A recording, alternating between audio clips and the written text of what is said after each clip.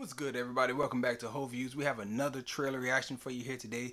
This one is called The Unbearable Weight of Massive Talent. Now, weird title like that, it's not something that normally attracts me, but I saw the thumbnail and it was Nicolas Cage and there's also Pedro Pascal in this. And Pedro Pascal has been all over the place, doing a lot of different projects that I'm very interested in, from Star Wars to The Last of Us series that's going to be on HBO Max, I believe. So I'm very interested in taking a look at this. Please subscribe to the channel if you like trailer reactions and movie reviews and Firearms Fridays, all those things that we do. So let's look at this and share our thoughts. Nick, you've been living at the Sunset Tower for over a year. They love having me there. You owe them $600,000. Okay, I'm gonna deal with all that, but I'm gonna get this next role. And when I do, all of that changes. Is he playing himself? Not that you went anywhere. He is playing himself. He was so good in The Rock. What about Gone in 60 Seconds? Have you seen Croods 2? No, I'm 44 years old. Why the fuck would I see Croods 2? I've seen Face Off and Con Air. Yeah, Nick Cage classic stuff. To southern Spain and you attend a wealthy gentleman's birthday party. I would never do that. It's $1 million, Nick. I'll take it. The guy that owns this house, what's his name? Javi. Look, if Javi wants me to fuck his wife or watch me watch him fuck his wife, that's a no-go. You understand? That's no bueno. I am Javi. Nick Cage. Nicolas Cage?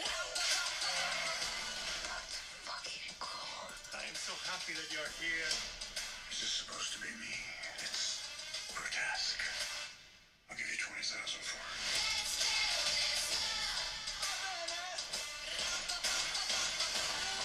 What have you got there? Divine inspiration.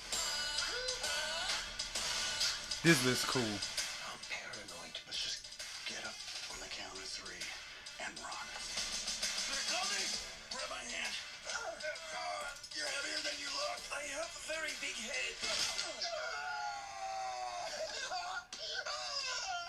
You go! I'll never forget you, Habs. Around the corner? Oh my god. Mr. Cage? Turns out we could have just walked around. Wow, you're so. Wow. This might put a lot of attention back on Nicolas Cage.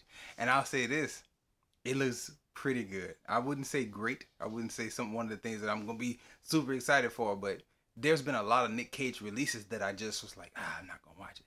There's 2 in mind that I think of. Pig, which I have access to, which I need to watch during this holiday season, you know, with time off, and just, I need to look at Pig before I make my top movies of the year, because people was raving about Pig. As well as there was one about some type of island. Something stupid. It was a stupid title, but it was a Nick Cage movie. I have access to that as well. I need to watch that as well. What about y'all? Will y'all watch this? Have you seen Pig? Have you seen this island one with Nicolas Cage in it?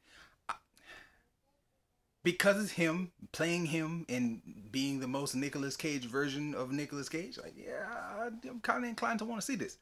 But at the same time, I kind of want to say I'm cautiously optimistic about it, just because this could be kind of flat too. You know, no indication from this trailer. You know, it looks like a good trailer, but it could be not as good as I want it to be.